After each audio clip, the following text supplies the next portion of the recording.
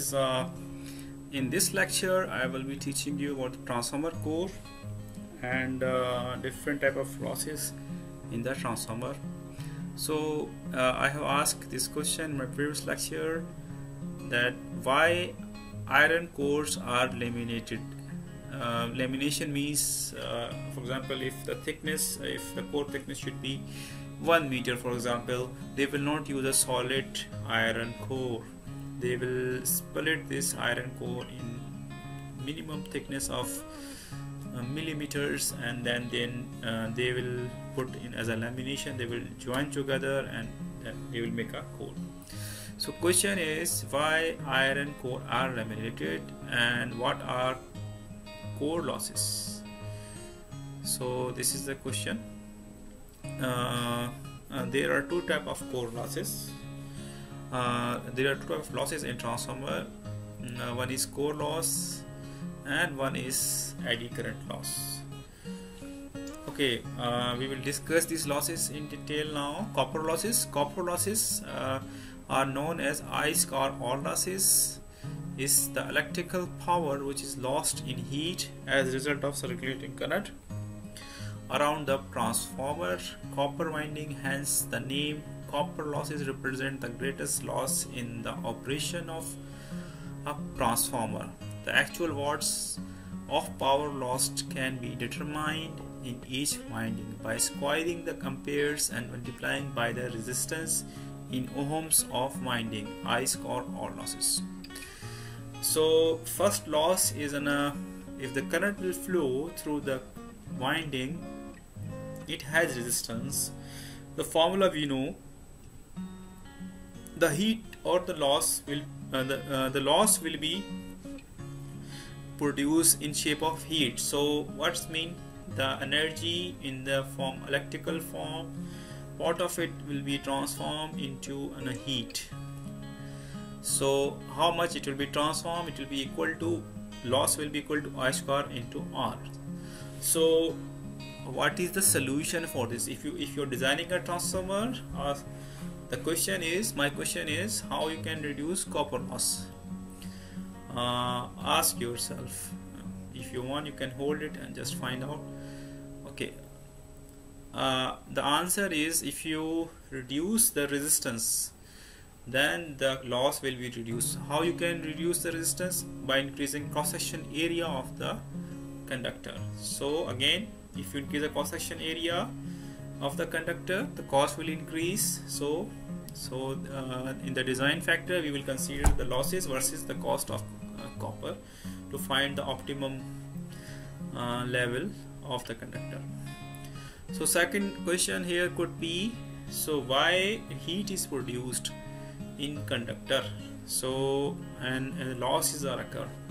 So when the electrons are flowing, they are colliding with the atoms electron and result in creating the heat. For example, if I make my hands rub my hand together, heat is produced. Same way, when electrons are flowing in the conductor, there is a collision and which is resulting in the heat.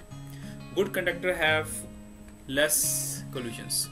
Okay, next we will move to iron losses. Iron losses are caused by alternating flux in the core of the transformer. As this loss occurs in core, it is known as a core loss. Iron loss is further divided into hysteresis loss and eddy current loss.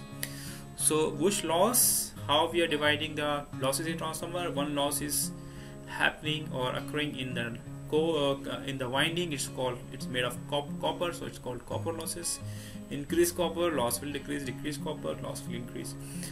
Another one is iron losses. This loss is appearing, or this loss is happening in the core of the transformer, so it's called core losses. Further we will discuss about this loss.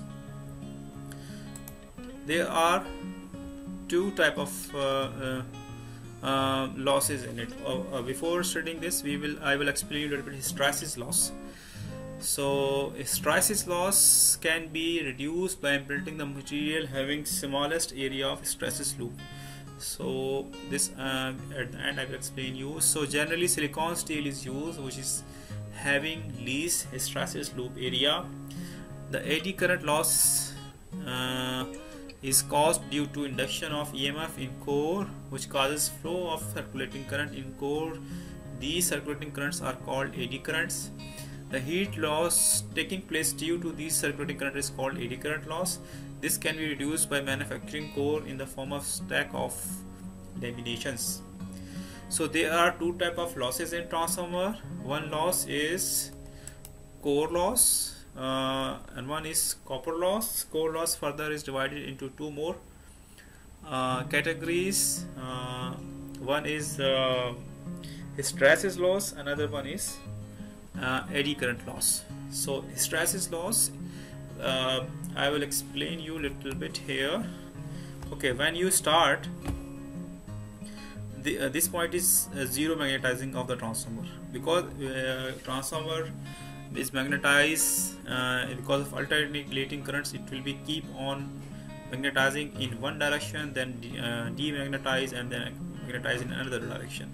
Like you can say in first instance north pole will be upside and south will be downside. In next instance it has to reverse. So in this way it will produce alternating current. So here I can show you, for example, the transformer was totally de-energized and I started to magnetize. So the curve will be like this. Transformer will be magnetized at this point, then again, because it's a cycle, it will go back. It will not go back on the same path. For example, this is the transformer cycle. At 90 degree it will come here, 180. Ideally it has to come back to the same zero, but what's happening actually is it's not coming back to the zero flux level. There is some residual flux at 180 degree. This is the point. So driving magnetic field must be reversed and increased to large value to drive the magnetizing to zero again. So this point you can see there is still some magnetic flux. So when the next cycle will come, first it will make it has to make this magnetism zero and then again start to make the flux in the reverse direction. So this force or this energy, yani you can say at 180 degree transformer should be completely demagnetized, but actually what's happening is transformer is not completely demagnetizing. There is some residual flux in the core because of the nature of the material.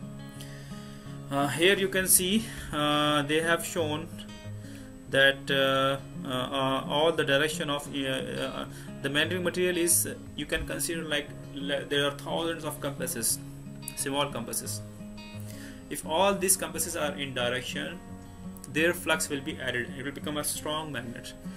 So if some of the compasses are moving in random direction or in reverse direction, the flux will be reduced. Okay, so the force required to make it reversed again is this force will be a loss. So it's called basically hysteresis loss. This curve is known as hysteresis loop. Name is like this. If the area of this hysteresis loop is more, the hysteresis loss will be more. If area is less, the hysteresis loss will be less. So this is considered during design phase of the transformer. The hysteresis loop shows the history dependent nature of magnetization of ferromagnetic material. Once the material has been driven to saturation, the magnetization field can then be dropped to zero and the material will retain most of its magnetization. It's like remembering the history. Okay, so what is the solution? The solution is silicon is added in the core. Silicon is further softening the core, which is helping to resetting of the some of the magnet, which is residual magnetism. It will be reduced. So this is the solution. Another type of loss is eddy current loss, like a conductor which is cutting the, as I told you, due to mutual induction, conductor is cutting the,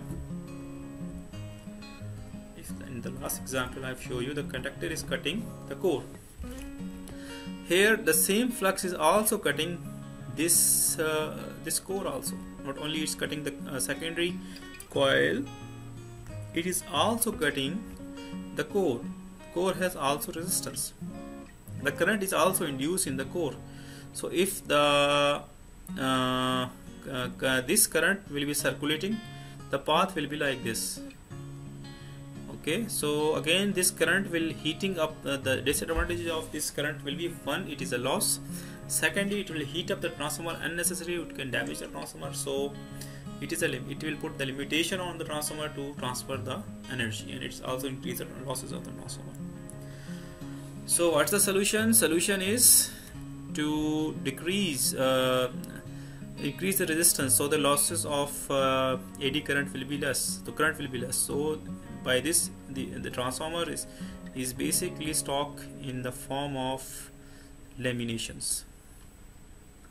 So we are using laminated core. Okay, so these are two type of transformers, that the two type of losses that we have discussed. I hope you have understand and the lecture. Thank you very much.